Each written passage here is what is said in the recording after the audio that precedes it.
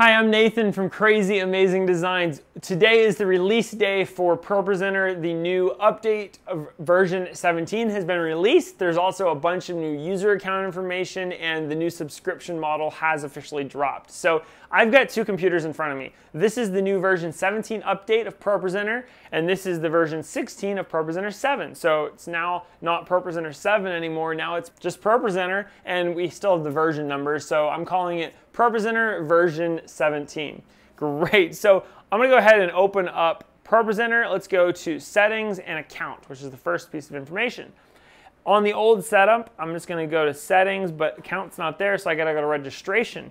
And you can see over here on the old system that you can see our code. You can see who it's registered to, the device name, the expiration date, all of that fun stuff. And over here, you can see the name of the computer, the amount of seats left, and you can activate and deactivate just like on the old system. And now if you click on Manage Accounts, it takes you to the browser because we don't actually have to type in that unlock code anymore.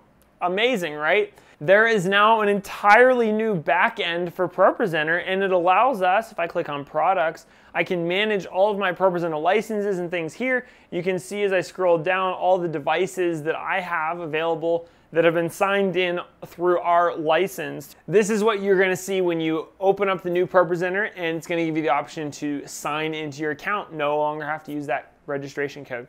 So I'm going to go ahead and click out of here, and I'm going to go to Settings on the old system and go to General, and then I'll go down a tab to General on the new ProPresenter 17. Okay, so I can see that things like the logos, the copyright information, I can activate and deactivate our CCLI reporting, and I can put that on whatever slide I want, the first, the last, the middle, all of them.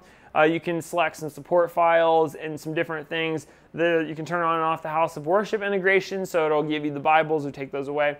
Let's get on to Updates, and it's going to be the last tab on the old system. You can see here if we want to check for updates, when we got our last update, just all the normal information that's all available on the new system and the old. But you can see here, it's very obvious that they've tried to make this new system look so much like Mac OS X.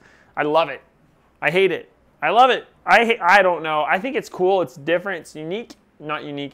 It's updated. It's different. It's fresh. It looks like Mac OS, which is probably the more professional thing to do. Let's get on the screens, and I'll go back over to screens. On this page, everything basically lines up the exact same. The one thing I want to notice, I've always wanted to make a YouTube video on this, but I've never come up with a good excuse to actually do it. Show performance statistics on screen. So if you ever get some numbers on the top of or bottom corner, one of the corners of your main output screen or your stage output screen, this checkbox has probably gotten check marked. It's really annoying when it happens. Let's get on to audio. They changed up the order here a little bit. So you can see that everything's basically the same. Channel counts, you've got your inspector, so how you're monitoring the audio files that you're playing back, your main output, and I've got my levels, my delay, all of that kind of stuff, and I've got my SDI and NDI settings right there. I'm going to go to Network now and see what is happening on this tab. It basically looks the same. I can enable and disable network. I'm going to see my IP address once I am on the network. I can use the network link. I can use the remote from here, the stage app from here. But at the bottom, we see something brand new. This Enable TCP connection. This is a cool new networking thing, kind of a high-end function of the new ProPresenter. So let's do a video on that in the future because I don't really understand it completely. Moving on, let's go to Inputs.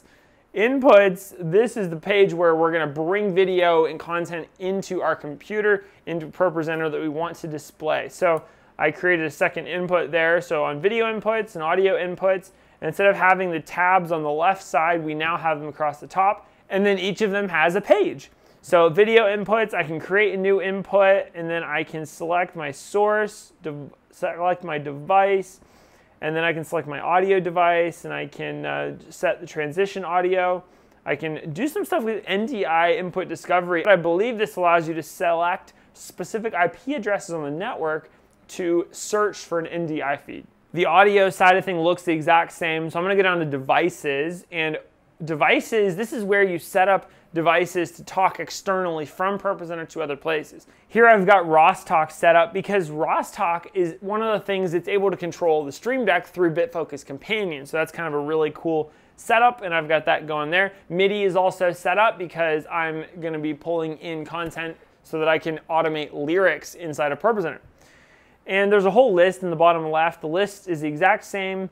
And then if you need to see any of the MIDI map, that's all there. And the DMX map, that's all there.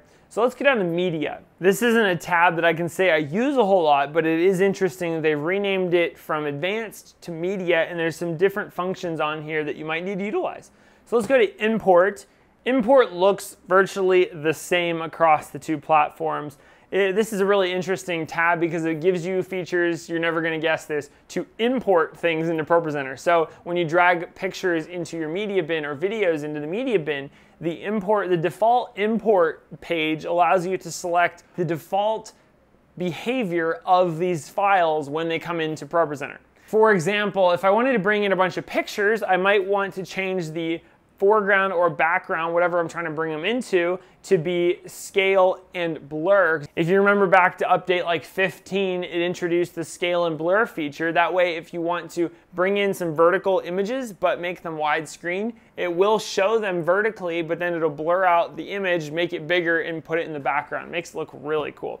So all that kind of stuff can be set up by default on this page. Let's get on to integrations. Integrations has been relabeled to integrations from services, but basically it's where you can log into all of the third-party applications, Planning Center, Song Select, Resi, Multitracks.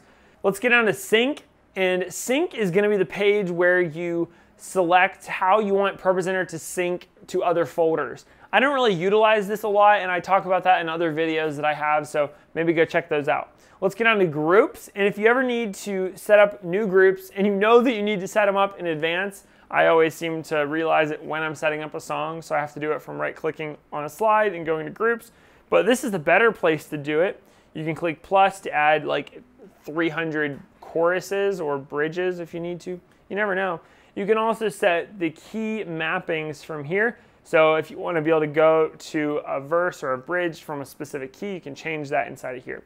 Okay, the last thing on the list is slide labels. Labels is another new tab that used to be inside of the groups tab. So it's right here, it gives you a full page that you can click and select and drag and move things. And that's what's new in the ProPresenter settings tabs. Now let's take a look at the actual new features of ProPresenter 17. And we're gonna start with prop collections. We can now organize props. If I go to the props tab underneath of the multi-view that I have in my ProPresenter 7 template, and now you can click on default collection, and now I can create new collections. So we can make a new one, call it name tags, and now I can go back out to the main collection, and I've got these two props here that are name tags. So let's add to name tags. So it's going to take a copy of them and put them in name tags. Now I can go to name tags. So I think it's a good idea to do that. Have your default collection where all of your props are stored, but then if you want to be really specific on what you're looking for, put a copy in a specific folder. That way you can always scroll through, but then you can also organize and help yourself to find it quicker in the future. Okay, so the props collection really doesn't stop there. There are some new features that are really cool. So if I click on the prop and I put it up, you can see our service starts in, and let me go start a timer. So if I click that, there we go, back to the props tab. So you can see here, let me click out of the multi-view. Let's go back to our main output. You can see here that our service starts in 682 minutes. So what if I just want this to stay on the screen for a moment? They've given us some new features. We can now auto clear this prop. So we could do it after 5 seconds, 10, 30, 60, or add a custom number. So if I wanted to show this prop on this slide here, but only for 5 seconds, but let's say it's on the screen longer than that. So let's click to it and now click away. Okay, that was a terrible example actually, because let's use one of the name tags. Let's use my name tag. Let's do auto clear 5 seconds. We're going to drag this to verse 1, and now I'm going to click there. I'm going to click to the next one. It's going to bring it up. This is Nathan Robb, everybody. And now it's going to go away after 5 seconds, and now I can continue clicking through the song. So I think it'll actually, if I click to it, it comes up to, and I can click through the song, and then whenever 5 seconds happens, it's going to go away. So great for like the message if you want to have that be triggered, but then automatically go away after 10 seconds, 20 seconds, however long you want to keep that name tag up on the screen for. Okay, so now I'm going to right click again. I will go ahead and go back to auto clear and change this to never. Both of these, I don't want them to ever go away. I just want to click on them and I want it to stay up, and then I want to have to click off of it to get rid of it. So let's click on this little button here. This is the single prop mode, and this is kind of a cool thing you can enable per collection.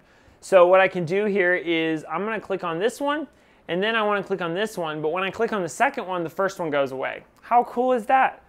And now we're not able to put two on the screen at the same time. If I turn this off, I can go ahead and put all of them on the screen. It just becomes a bundled mess. So now if I turn it on and I click on this one to turn it off, but then I click on it again, it'll say, nope, you can only have one on at a time. Props are really fun. If I go to this countdown presentation item, I'm going to click plus and create a new slide. And I'm going to right click on this slide, go to add actions, props, and now I can also set my actions to trigger the prop or to clear the prop. So we can have one side that triggers the prop and one slide that clears the prop. So that's kind of cool. We don't have to use the clear commands anymore. Actually, I don't really know what the difference is, but that's still kind of cool.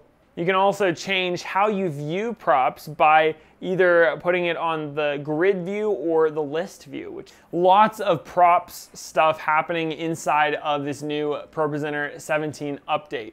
One other thing I want to mention is the TCP/IP communications feature. This is a new way to harness ProPresenter's powerful API by enabling this on our network settings. Basically, this means that third-party systems have the ability to send and receive this TCP data to control ProPresenter. So some high-end ROS video switchers are able to utilize this, and some different programs. And that's pretty much what's new in ProPresenter version 17. Thanks so much for checking out this video. If you want to learn more about the launch of ProPresenter version 17, go ahead and check out my other video where I talk about the licensing and all of the behind-the-scenes subscription changes that are happening. Thanks so much for watching this video. See you next time. Bye.